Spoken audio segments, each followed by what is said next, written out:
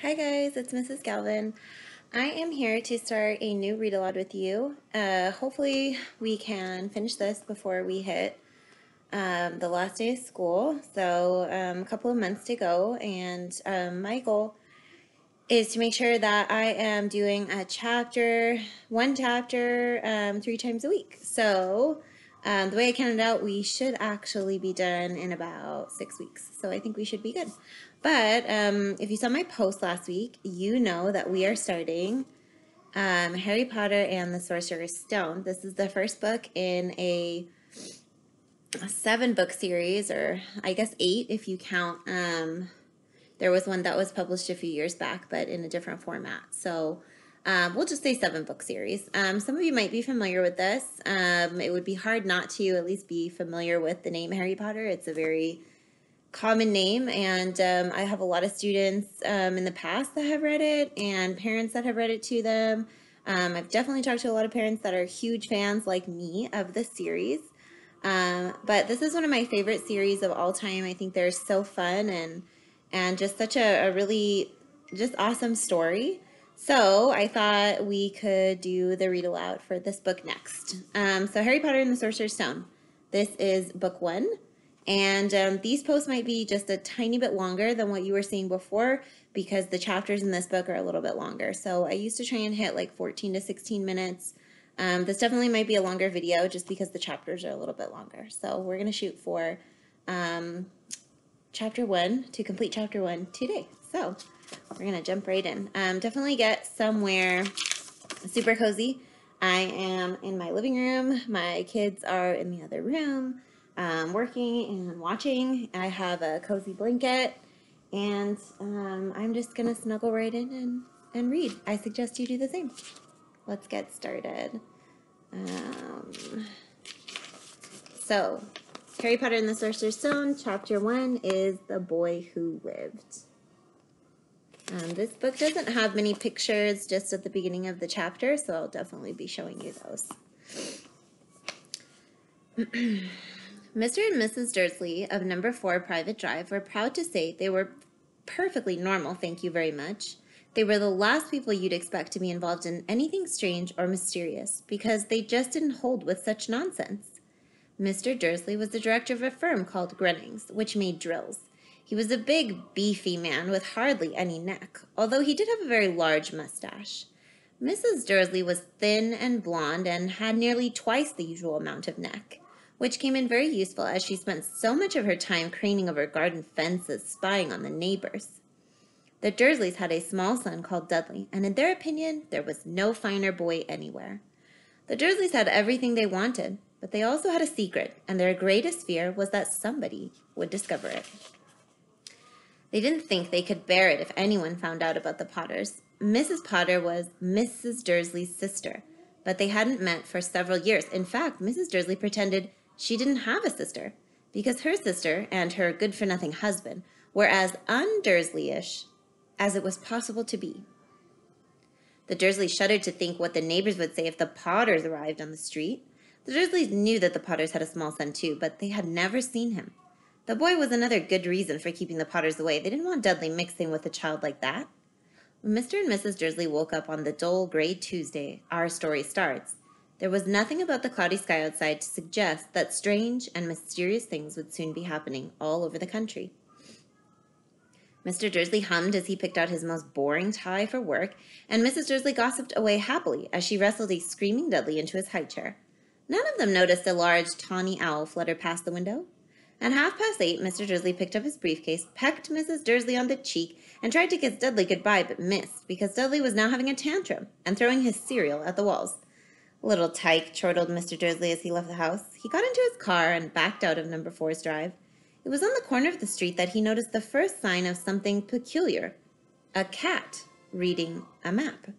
For a second, Mr. Dursley didn't realize what he had seen. Then he jerked his head around to look again. There was a tabby cat standing on the corner of Private Drive, but there wasn't a map in sight. What could he have been thinking? It must have been a trick of the light. Mr. Dursley blinked and stared at the cat, and it stared back. As Mr. Dursley drove around the corner and up the road, he watched the cat in his mirror.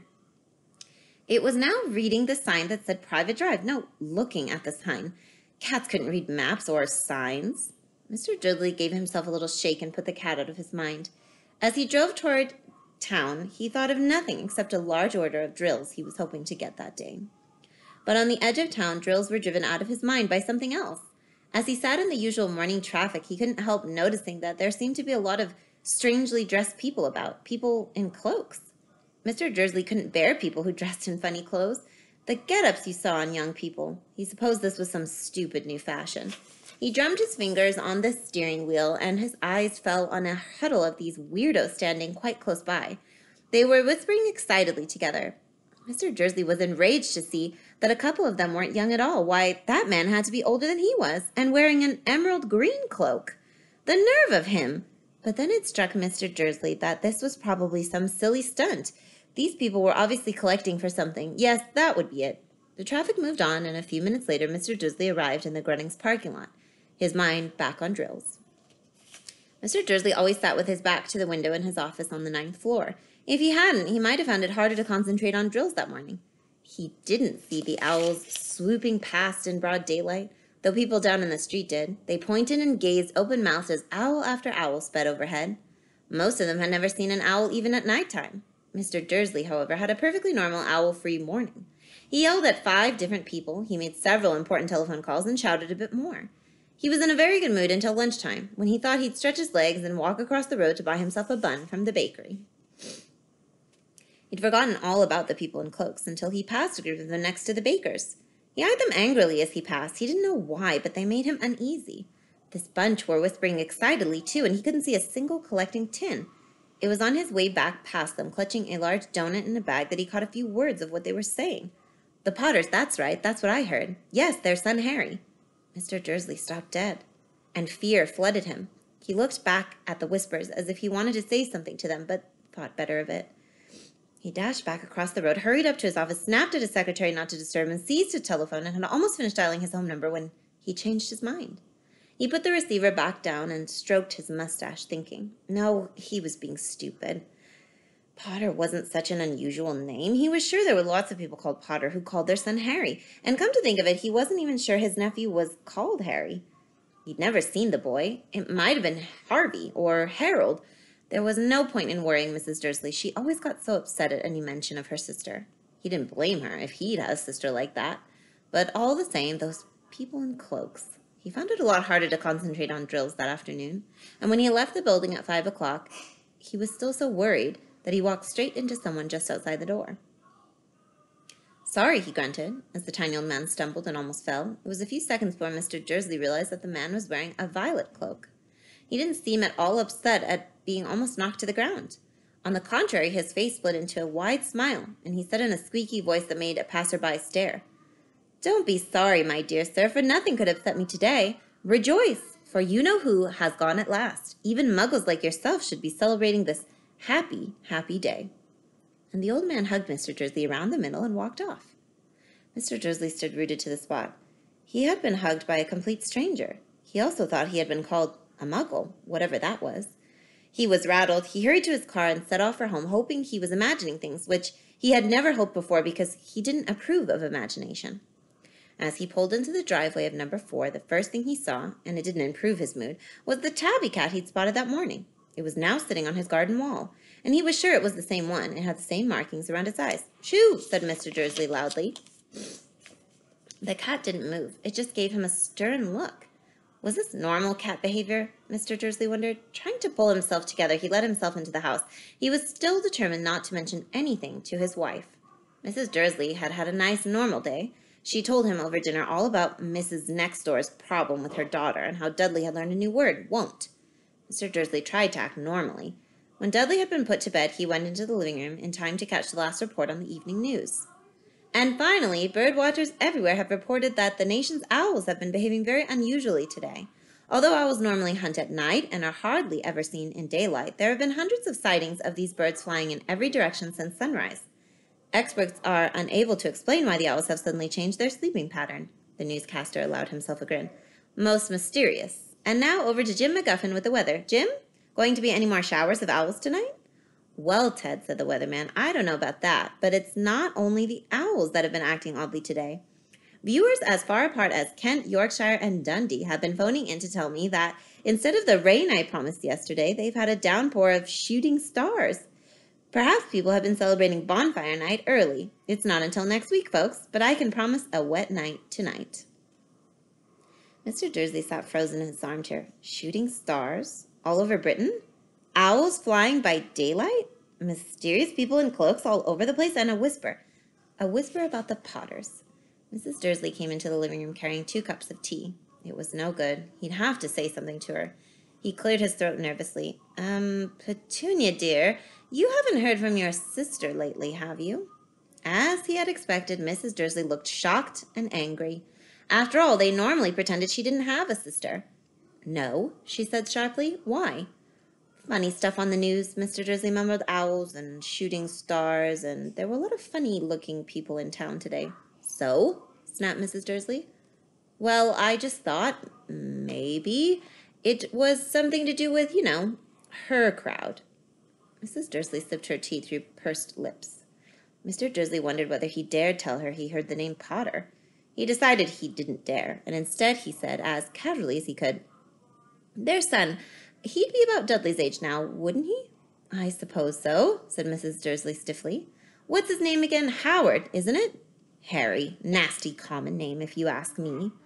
"Oh, yes," said Mr. Dursley, his heart sinking horribly. "Yes, I quite agree." He didn't say another word on the subject as they went upstairs to bed, and while Mrs. Dursley was in the bathroom, Mr. Dursley crept to the bedroom window and peered down into the front garden. The cat was still there. It was staring down Private Drive as though it were waiting for something. Was he imagining things? Could all this have anything to do with the Potters?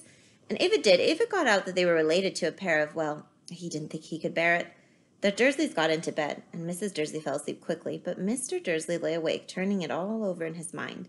His last comforting thought before he fell asleep was that even if the Potters were involved, there was no reason for them to come near him and Mrs. Dursley. The Potters knew very well what he and Petunia thought about them and their kind. Couldn't see how he and Petunia could get mixed up in anything that might be going on. He yawned and turned over. It couldn't affect them. How very wrong he was. Mr. Dursley might have been drifting into an uneasy sleep, but the cat on the wall outside was showing no sign of sleepiness. It was stirring as still as a statue, its eyes fixed unblinkingly on the far corner of Private Drive. It didn't so much as quiver when a car door slammed on the next street, nor when 2 owls swooped overhead. In fact, it was nearly midnight before the cat moved at all. A man appeared on the corner the cat had been watching. Appeared so suddenly and silently you'd have thought he just popped out of the ground. The cat's tail twitched and its eyes narrowed. Nothing like this man had ever been seen on Private Drive.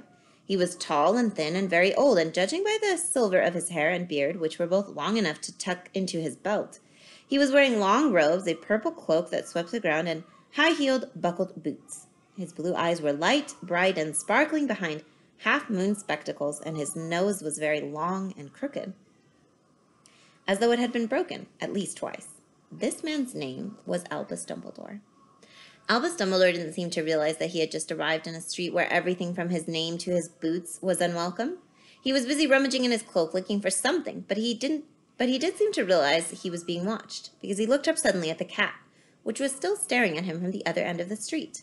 And for some reason the sight of the cat seemed to amuse him, and he chuckled and muttered, "I should have known." He found what he was looking for inside his pocket. It seemed to be a silver cigarette lighter. He flicked it open, held it up in the air, and clicked it. The nearest street lamp went out with a little pop, and he clicked it again, and the next lamp flickered out into darkness. 12 times he clicked the put-outer, until the only lights left on the whole street were 2 tiny pinpricks in the distance, which were the eyes of the cat watching him. If anyone looked out of their window now, even beady-eyed Mrs. Dursley, they wouldn't be able to see anything that was happening down on the pavement. Dumbledore slipped the put-outer back inside his cloak and set off down the street toward number 4, where he sat down on the wall next to the cat. He didn't look at it, but after a moment he spoke to it. "Fancy seeing you here, Professor McGonagall." He turned to smile at the tabby, but it had gone. Instead, he was smiling at a rather severe-looking woman who was wearing square glasses exactly the shape of the markings that the cat had around its eyes. She, too, was wearing a cloak, an emerald one, and her black hair was drawn into a tight bun. She looked distinctively ruffled. "How do you know it was me?" she asked. "My dear Professor, I've never seen a cat sit so stiffly." You'd be stiff if you'd been sitting on a brick wall all day, said Professor McGonagall. All day? When you could have been celebrating? I must have passed a dozen feasts and parties on my way here. Professor McGonagall sniffed angrily. Oh, yes, everyone's celebrating all right, she said impatiently. You'd think they'd be a bit more careful, but no, even the Muggles have noticed something's going on. It was on their news. She jerked her head back at the Dursleys' dark living room window. I heard it, flocks of owls shooting stars. Well, they're not completely stupid. They were bound to notice something. Shooting stars down in Kent, I'll bet that was Daedalus Diggle. He never had much sense. Well, you can't blame them, said Dumbledore gently. We've had precious little to celebrate for 11 years. I know that, said Professor McGonagall irritably. But that's no reason to lose our heads. People are downright careless, out on the streets in broad daylight, not even dressed in Muggle clothes, swapping rumors. She threw a sharp sideways glance at Dumbledore here, as though hoping he was going to tell her something. But he didn't, so she went on. A fine thing it would be if, on the very day you-know-who seems to have disappeared at last, the Muggles found out about us all. I suppose he really has gone, Dumbledore? It certainly seems so, said Dumbledore. We have much to be thankful for. Would you care for a lemon drop? A what? A lemon drop. They're a kind of Muggle sweet that I'm rather fond of. No, thank you, said Professor McGonagall coldly, as though she didn't think this was the moment for lemon drops. As I say, even if you-know-who has gone, my dear Professor, surely a sensible person like yourself can call him by his name? All this you-know-who nonsense. For 11 years I have been trying to persuade people to call him by his name, his proper name, Voldemort. Professor McGonagall flinched, but Dumbledore, who was unsticking 2 lemon drops, seemed not to notice. It all gets so confusing if we keep saying you-know-who. I have never seen any reason to be frightened of saying Voldemort's name. I know you haven't, said Professor McGonagall, sounding half exasperated and half admiring. But you're different. Everyone knows you're the only one you-know-who, oh, all right, Voldemort was frightened of. You flatter me, said Dumbledore calmly. Voldemort had powers I will never have. Only because you're too, well, noble to use them. It's lucky it's dark. I haven't blushed so much since Madame Pomfrey told me she liked my new earmuffs. Professor McGonagall shot a sharp look at Dumbledore and said, The owls are nothing next to the rumors that are flying around. You know what everyone's saying about why he's disappeared, about what finally stopped him? It seemed that Professor McGonagall had reached the point that she was most anxious to discuss, the real reason she had been waiting on a cold, hard wall all day. For neither as a cat nor as a woman had she fixed Dumbledore with such a piercing stare as she did now. It was plain that whatever everyone was saying, she was not going to believe it until Dumbledore told her it was true. Dumbledore, however, was choosing another lemon drop and did not answer. What they're saying, she pressed on, is that last night Voldemort turned up in Godric's Hollow. He went to find the Potters. The rumor is that Lily and James Potter that they're dead. Dumbledore bowed his head and Professor McGonagall gasped. Lily and James? I can't believe it. I didn't want to believe it. Oh, Albus. Dumbledore reached out and patted her on the shoulder. I know, he said heavily. Professor McGonagall's voice trembled as she went on. That's not all. They're saying that he tried to kill the Potter's son, Harry, but he couldn't.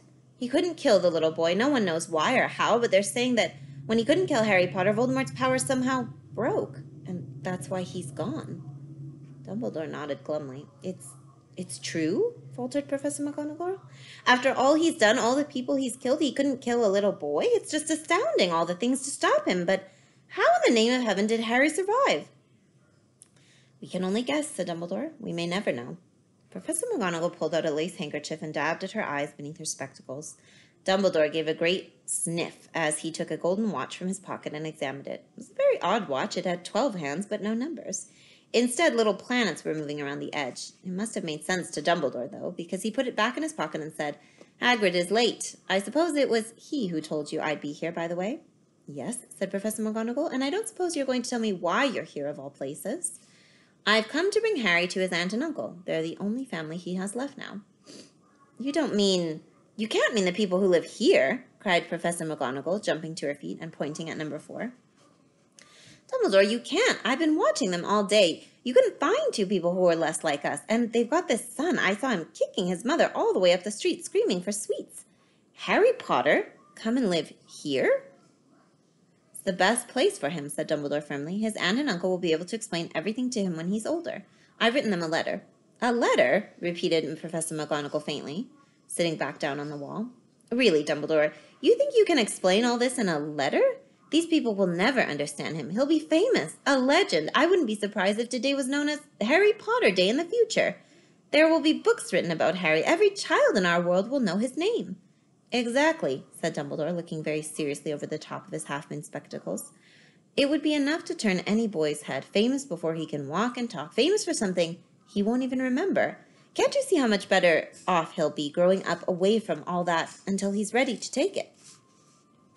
Professor McGonagall opened her mouth and changed her mind and swallowed and then said, Yes, you're right, of course, but how was the boy getting here, Dumbledore?" She eyed his cloak suddenly, as though she thought he might be hiding Harry underneath it. "Hagrid's bringing him. You think it wise to trust Hagrid with something as important as this?" "I would trust Hagrid with my life," said Dumbledore. "I'm not saying his heart isn't in the right place," said Professor McGonagall grudgingly, "but you can't pretend he's not careless. He does tend to—" What was that? A low rumbling sound had broken the silence around them. It grew steadily louder as they looked up and down the street for some sign of a headlight. It swelled to a roar as they both looked up at the sky, and a huge motorcycle fell out of air and landed on the road in front of them. If the motorcycle was huge, it was nothing to the man sitting astride it. He was almost twice as tall as a normal man and at least 5 times as wide. He looked simply too big to be Aloud, and so wild. Long tangles of bushy black hair and a beard hid most of his face. He had hands the size of trash can lids, and his feet in their leather boots were like baby dolphins. In his vast, muscular arms, he was holding a bundle of blankets. "Hagrid," said Dumbledore, sounding relieved, "at last. And where did you get that motorcycle?" "Borrowed it, Professor Dumbledore, sir," said the giant, climbing carefully off the motorcycle as he spoke. "Young Sirius Black lent it to me. I've got him, sir." "No problems were there?" "No, sir. House was almost destroyed, but I got him out all right before the muggles started swarming in. He fell asleep as we was flying over Bristol." Dumbledore and Professor McGonagall bent forward over the bundle of blankets. Inside, just visible, was a baby boy fast asleep. Under a tuft of jet black hair over his forehead, they could see a curiously shaped cut, like a bolt of lightning. "Is that where—" whispered Professor McGonagall. "Yes," said Dumbledore. "He'll have that scar forever." "Couldn't you do something about it, Dumbledore?" "Even if I could, I wouldn't. Scars can come in handy. I have one myself above my left knee that is a perfect map of the London Underground." "Well, give him here, Hagrid. We'd better get this over with." Dumbledore took Harry in his arms and turned toward the Dursleys' house. Could I say goodbye to him, sir?" asked Hagrid. He bent his great, shaggy head over Harry and gave him what must have been a very scratchy, whiskery kiss. And then suddenly Hagrid let out a howl like a wounded dog. "Shh!" hissed Professor McGonagall. "You'll wake the muggles." "Sorry," sobbed Hagrid, "but I can't stand it. Lily and James dead, and poor little Harry off to live with muggles." Yes, it's all very sad, but get a grip on yourself, Hagrid, or we'll be found," Professor McGonagall whispered, patting Hagrid gingerly on the arm as Dumbledore stepped over the low garden wall and walked to the front door. He laid Harry gently on the doorstep, took a letter out of his cloak, and tucked it inside Harry's blankets, and then came back to the other two. And for a full minute, the 3 of them stood and looked at the little bundle. Hagrid's shoulders shook, and Professor McGonagall blinked furiously, and the twinkling light that usually shone from Dumbledore's eyes seemed to have gone out. "Well," said Dumbledore finally, "that's that. We've no business staying here. We may as well go and join the celebrations." "Yeah," said Hagrid in a very muffled voice. "I'd best get this bike away. Good night, Professor McGonagall. Professor Dumbledore, sir." Wiping his streaming eyes on his jacket sleeve, Hagrid swung himself onto the motorcycle and kicked the engine into life. With a roar, it rose into the air and off into the night. "I shall see you soon, I expect, Professor McGonagall," said Dumbledore, nodding to her. Professor McGonagall blew her nose in reply. Dumbledore turned and walked back down the street. On the corner, he stopped and took out the silver put-outer. He clicked it once, and 12 balls of light sped back to their street lamps, so that Private Drive glowed suddenly orange, and he could make out a tabby cat slinking around the corner at the other end of the street. He could just see the bundle of blankets on the step of number 4. "Good luck, Harry," he murmured, and he turned on his heel, and with a swish of his cloak, he was gone. A breeze ruffled the neat hedges of Private Drive, which lay silent and tidy under the inky sky.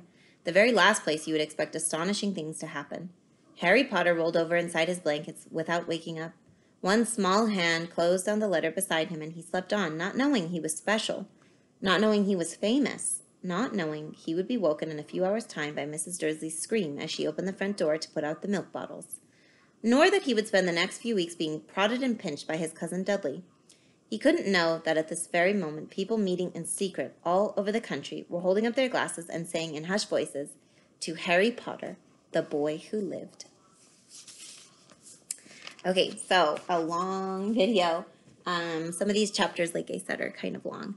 But I hope you enjoyed the first chapter of the book, and definitely pay attention to when I post the videos so you can keep up on all of our reading. Thanks for listening. Bye, guys.